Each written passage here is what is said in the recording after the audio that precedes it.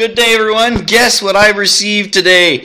I finally received my 10 rotary encoder. Now I need to find something to do with them, but that's going to be later.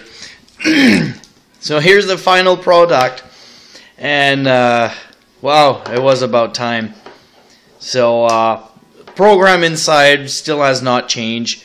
First adjust the red, then adjust the green, and adjust the blue. All light together, no adjust. Adjust the intensity of all three color at the same time if they were originally lit. If, for example, I only choose green, then only the green will be brightened up. Unless they're all zero, then they will all be increased. Then the original program that kind of helped me to multiplex the 4 LED all together. I don't know. I think we don't really see well. Let's see if I can shade things up here a little bit. Here we go. And the only thing now, if I play with the rotary, it's actually the speed that they will fade from one to another. And then I had a little extra one since the last video. I can actually choose which color I want, kinda. Then I have a kind of a little random chaser from left to right. But the thing is, it picks a color from zero, completely randomly, and I don't know why it kind of likes the pastel color. Sometimes you get a bright blue or bright red or something like that, but the rest is kind of mix of a color. And of course, well, just adjust the speed. Those functions, though, I have to hold the select button a little longer. I'll probably do some modification in there to, instead of using the delay function, probably using the Arduino clock inside, using the milli function. And little police flasher. No, it's not street legal, so I'm not going to use it, but just for show, it's nice and fun. Then I have a yellow one. This one I'm actually might gonna use it because walking in the dark is kind of cool sometimes, and we actually do some march stuff like that, so I'll probably use it as a security flasher. And then the final one is actually the same thing, but it actually fades from almost zero to full brightness, and that's yellow.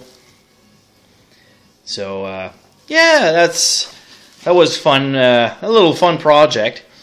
And I still have to troubleshoot, because if I press too hard on the casing, actually now is actually not too bad, it was losing the green color, so I need to check that function out.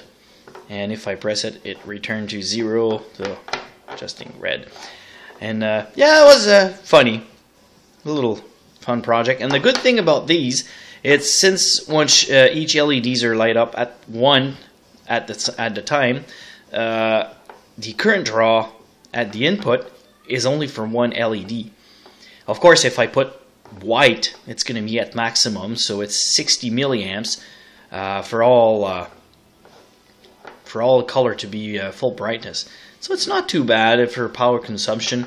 And I think the Arduino does consume a little bit of power itself, so probably later on I'll probably do a sleep function or whatever. But for now, it's a good little light. It's actually the LED are not extremely super bright, but it's good enough to light up a little room. So normally what I just use it in my room to light up. So when I walk in the house, when it's all completely dark, I can see something. But I also received, well, an LCD shield with keypad. And as you can see right now, there's temperature there. Of course, there's a bunch of I'm not suggesting to do that. It's actually bad for short. But I received a little infrared contactless temperature sensor. It's the MLX 9614, if I'm not mistaken, and it's actually quite nice. And I was playing with it today because, of course, well, it's a new toy. You have to play with it. And here's what I've done.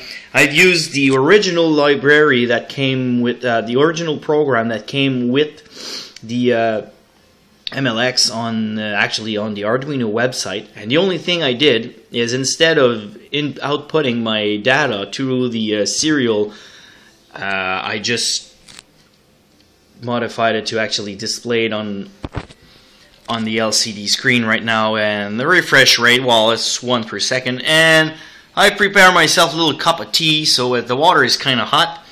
And as we can see right now, you see 46 degrees. 60, 62, that's a little bit more liking.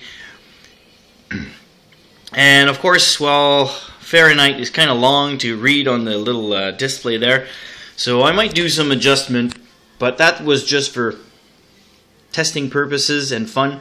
It's actually going to be probably a all-in-one project.